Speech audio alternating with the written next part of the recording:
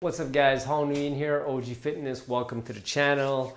Please consider subscribing. For those of you guys who are like in the community already, hey, share the video. It helps me to grow, okay? If you want to, if you care, if you want to help out, of course I appreciate it. Hey, today I'm gonna answer in this video another question from another sub. So I'm getting a lot of questions lately, so I'm gonna answer them.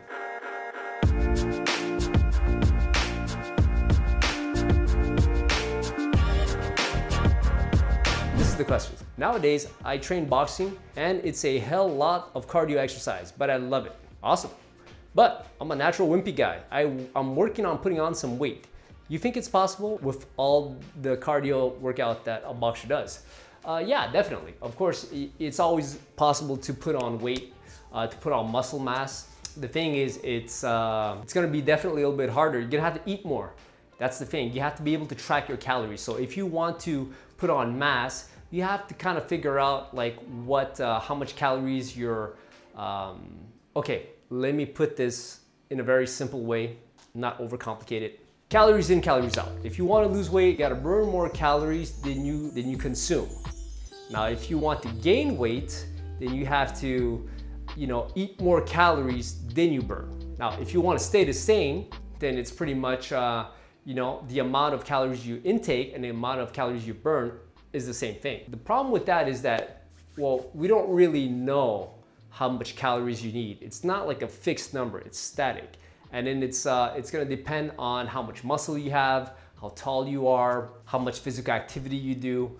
But one way that I always tell people, and I tell this to my clients, is that you gotta track your weight every single day under the same circumstances. You take your weight in the morning, take that every morning, average it out at the end of the week. That's gonna give you your average weight. So you compare averages with averages. So week 1 average versus week 2 average, and then you're gonna know if you're maintaining, losing, or gaining weight. Once you do that, then after that, you could decide, okay, how much food do I actually need? But you have to track your calories too. That's the thing. So you gotta track your weight, then you gotta track your calories, see how much you're eating. So you could use MyFitnessPal for that. You track your calories, and then from there, you compare week to week. So then week 1, you see how much calories you ate, how much you weigh, and so on and so on. And then you make the adjustments necessary. After the first 2 weeks, that's when that's when you could start tweaking and manipulating. So for you, in your case, if you're doing a lot of boxing, you're gonna be burning a lot of calories, right? A lot of cardio involved in that. And there are long sessions too. If you work out, I don't know how many sessions of boxing you do a week, but the more you move, the more you're gonna burn calories. And then the more muscle you have on you, the more you're gonna burn too. And then if you wanna put on mass, then you're gonna have to eat. So that's why you have to track your calories to know that what you're eating right now, what is it doing? Is what you're eating now making you fat or maintaining your weight or making you lose weight? You don't know. That's why you have to track it. For the most part, I believe don't bulk. Like if you eat too much of a surplus, you're gonna get fat, right? So you definitely need a caloric surplus to gain weight, to gain mass, to build muscle.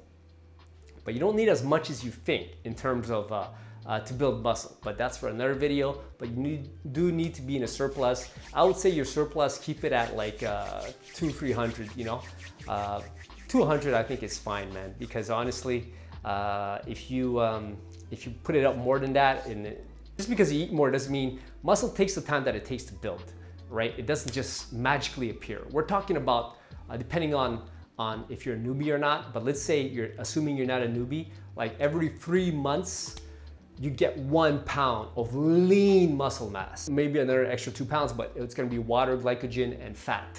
You see what I mean? You gotta be careful with that because being fat will make you heavier, but it won't necessarily translate to performance. But anyways, I hope that made sense, and it is definitely possible, but you just gotta eat more, man. But the way to do it is to really track your shit. If you don't track your shit, then you don't know what the hell's going on. So that's it for this one, guys. I hope you enjoyed that.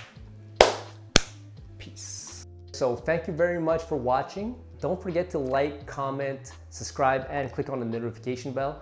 Also, there's a link down below. If you guys click on it, it's gonna bring you to a page where you could follow me on all my social media platforms, and you can also apply for coaching so that you guys can work directly with me. Also, one last thing, guys, if you have any questions, right, send me an email. That's the best way to reach me. Well, I read them and I'll answer your questions, man. All right, peace.